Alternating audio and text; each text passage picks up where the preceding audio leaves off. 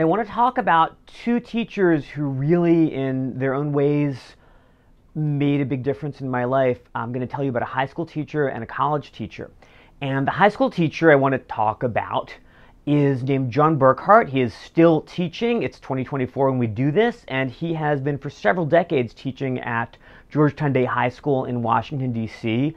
He teaches English and creative writing, and he has also done a lot of things, including math. But when I experienced his teaching in the late 1980s, what I saw was someone who was tremendously devoted to including everyone, to making the classroom an active and democratic and participatory space where everyone knew that we had something to learn. No one came in thinking that we knew everything, but everyone's voice mattered, and making the classroom a space of active and engaging and rewarding reading and listening, and at the same time a space of paying attention to literature, a space finally where students' own creative writing, the poetry and the fiction that students were working on, was taken just as seriously in that space as the writing of Plath or Yeats or Dickinson or Frederick Douglass or Chaucer.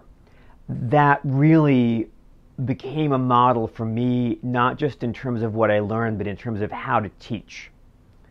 Now, another teacher who set me on a lot of paths that I hope I remain on is Helen Vendler, who quite recently retired from teaching here at Harvard. She was here for a number of years, including when I was an undergrad, and she set an example simultaneously of tremendously informed and responsible and thoughtful attention to poems, treating poems simultaneously as objects of intellectual depth and as representations of feeling, of persons, of ways to be in the world, so that if Helen is reading a Keats ode or a Wallace Stevens poem with you, you aren't just seeing how all the words fit together and what claim the poem advances.